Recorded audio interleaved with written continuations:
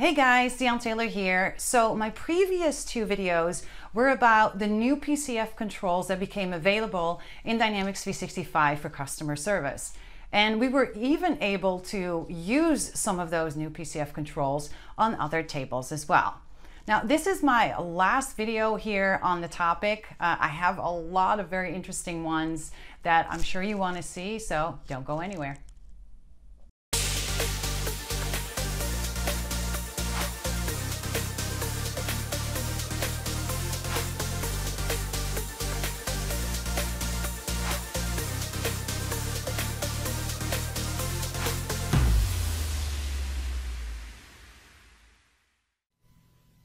So first, I'm going to show you what each of those PCF controls look like for the end user, and then I'm going to show you how you can configure them and add them to a form.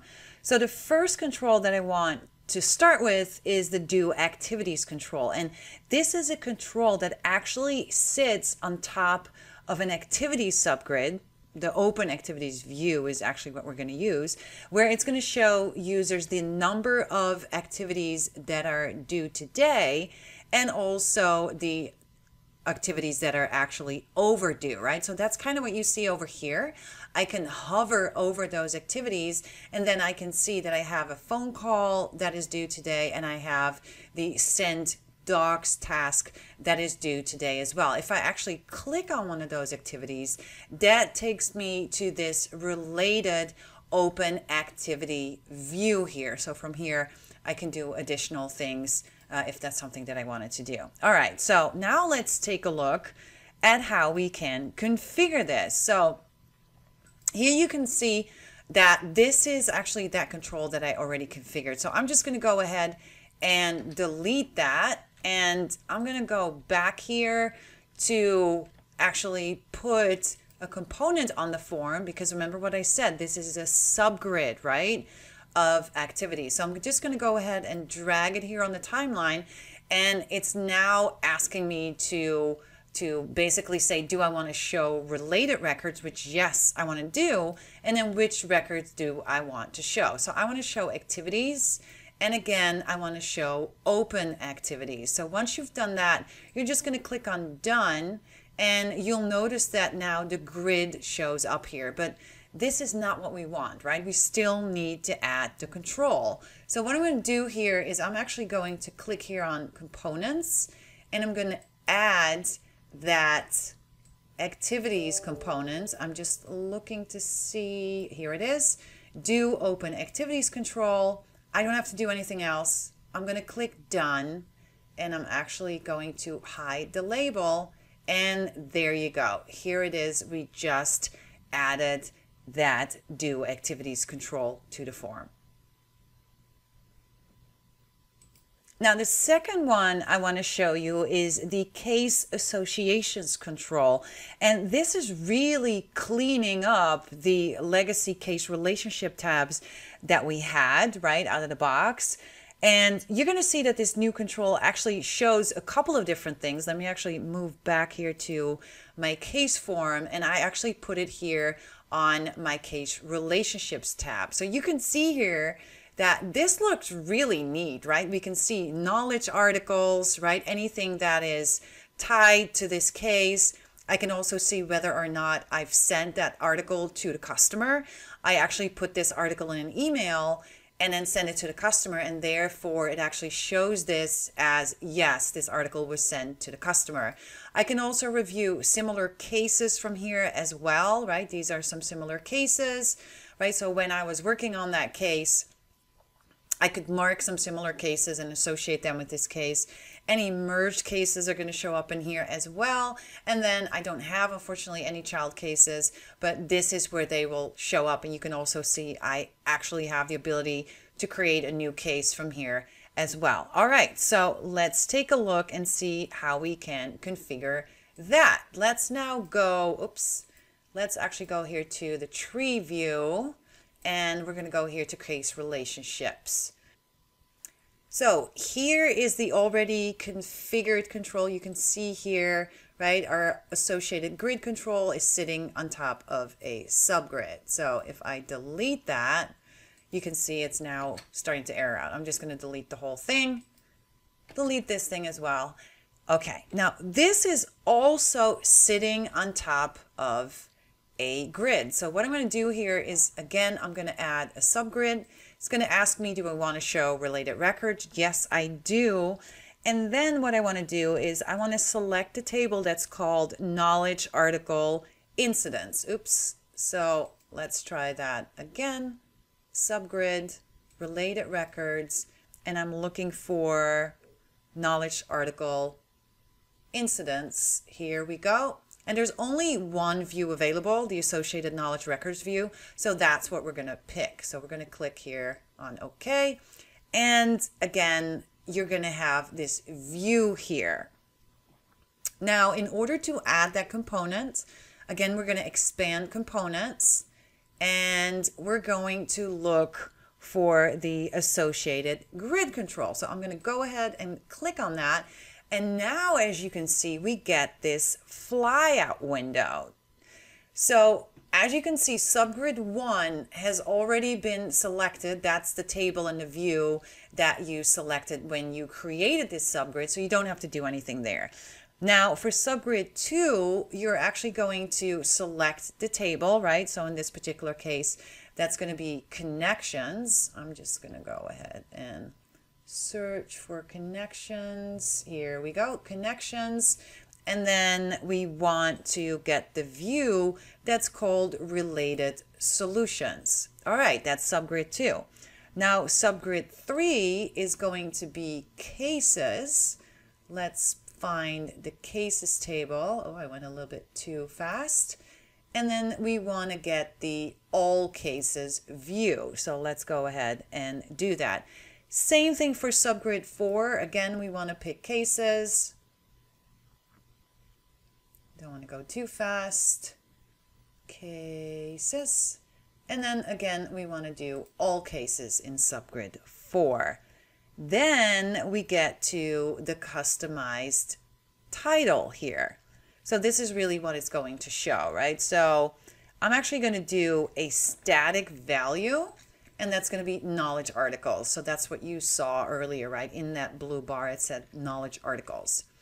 Then we're actually going to leave this customizer control of subgrid 1. We're going to leave that blank, and we're going to go directly to the customized title of subgrid 2. And that's where we're going to enter similar cases. Again, if I navigate back here real quick, right, that's what we saw here, similar cases. So if you want to give it a different name, obviously you can do that as well.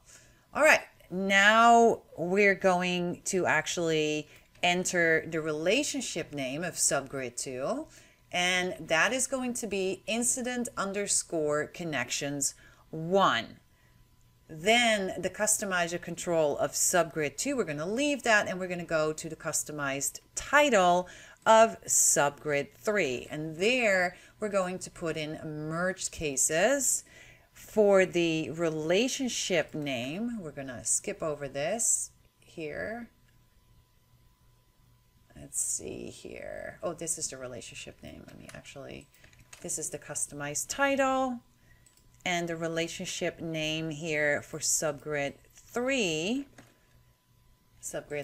is going to be incident underscore master underscore incident. Then we have another customizer control for subgrid 3, and we are actually going to enter this. Let me just go ahead and show you what this says. MSCRM controls dot custom cell control dot custom cell control. That's it. Now we are at the customized title for subgrid 4. Here we are. We're going to put in child cases, and then for the relationship name, we're going to say incident dot parent. Oh, not dot, sorry, incident underscore parent underscore incident. And then lastly, we're going to put in that same customizer control that we did earlier here for subgrid 4. Again, right, MSCRM controls dot custom cell control dot custom cell control. And then I can pick where I want to see those components, right? Web, mobile, tablet. I'm going to say done. I can actually, again, hide that label, and there you go. That is what that looks like. All right, so let's go back here to my summary screen, and now let's talk about attachments. Look at this. This is really neat because it's going to show me all of the attachments, not just attachments uploaded to this case, but also attachments that are associated with this case by a note or by an email. And yes, that is configurable. And look, I can also show this in a tile form. So I get, for some of these, I get a little bit of a preview, right? So you can do that obviously as well. All right, let's take a look and see how we can configure that. So I'm going to go back here to my case form, go back to the summary form. I'm going to scroll to the side, and here is my attachments set up. Now, this is very interesting also because what we're doing here is we actually have a single line of text that we're adding to the form. So I'm going to go ahead here. I'm going to go to table columns, and I'm going to search for my, what is it? Pre-create entity attachments ID. So you're going to put this here on the form. I'm going to put a component on there, and here is my attachments control. And now you can configure, do you want to show the control title? Do you want to show attachments from conversations? Attachments uploaded directly to this entity? Do you want to show attachments from email and or attachments from notes? And then once you do that, again, where do you want to show them? You're going to click done. You're going to hide the label, and there you go. There are your attachments. Now, the other thing that is really worth mentioning is with this new control, you can actually upload these attachments before saving the case. So you could probably also add this to your quick create form, right? If you're using this, your quick create form for cases, because again, they're going to be able to add these attachments prior to saving the case. And there's also a control for notes that is actually allowing you to do exactly that, creating those notes prior to saving the case. In that particular instance, you're going to, again, drop this on your form. And again, I would just put this on your quick create form. You're going to go to components, and there is, if I go over here, there is a notes control on that as well. I'm going to say done. And again, I'm going to hide my label. And this is exactly the way it's going to look on that form. But again, you want to do this only for the first time when we're creating a case, right? Because otherwise that it's not going to work. So this is really just for notes, just for creating a notes prior to saving the case. Attachments we can use at any time. We can add at any time. It doesn't matter if it's saved or not the case. We can utilize this at any particular point in time. All right, I'm going to delete this, and I'm going to delete this as well. All right. Now, another one that I really, really like is the queue items control. And this is going to allow agents to view the related queue item directly on the case. So they won't have to click here on this queue items details button, right, to open up that queue item and then look at it or update it or anything like that. So this is going to be a lot easier because, yes, I can also update this information. So if I'm going to say I'm going to be working on this, so I'm just going to pick myself, I'm going to go ahead and save that, and I am done. So really, really nice control. So let me show you how we can configure that. And here you can see my queue items details configured sitting on the form. I'm just going to go ahead and delete that. Let's just click delete here. So this is kind of funny though, because what I saw needs to be done is you basically grab a single line of text field. Let's just grab serial number here. And what I'm going to do then is, again, I'm going to do components. I'm going to look for my Q item control. There's nothing else I have to do here. I do want to hide the label, and that is it. So there's no grid or anything like that. Again, just a text field, and then just adding the Q item details component directly on the form there. And we already got to the last PCF control that I'm going to show you today. And that is a PCF control that's going to allow you to show the colored option set values. So what I'm talking about is, for example, origin. You can see here I have phone is yellow, email, web, Facebook, Twitter, etc. And then for priority, we have these little, right, low is green, high is this little up arrow with the red. So that is also control. And you can see here my status reason doesn't have that control enabled yet. So I'm going to put it on there. So I'm going to go back to my case form. You can see here I have a drop down or an option set field or a choice field or whatever you would like to call that, right? And then I'm going to go to my components, and I need my option set wrapper control. Again, I don't have to do anything. I'm going to click on done, and look at that. Here you can already see it. I'm just going to go ahead and save and publish that, and then I'm going to show you again what that looks like. Now let's just take a look, because you're probably going to wonder, okay, where are those colors coming from? If we're actually looking at that column, let's just give it a second here, right? It's going to show you the colors right over here. So I can see blue is new, waiting for parts is also blue. Maybe I want to make that a little bit different type of blue, or maybe I want to make that more red, or right? So we can do, we can set those colors directly from within here. Obviously you need to save, you need to publish this, but that's where those colors are coming from.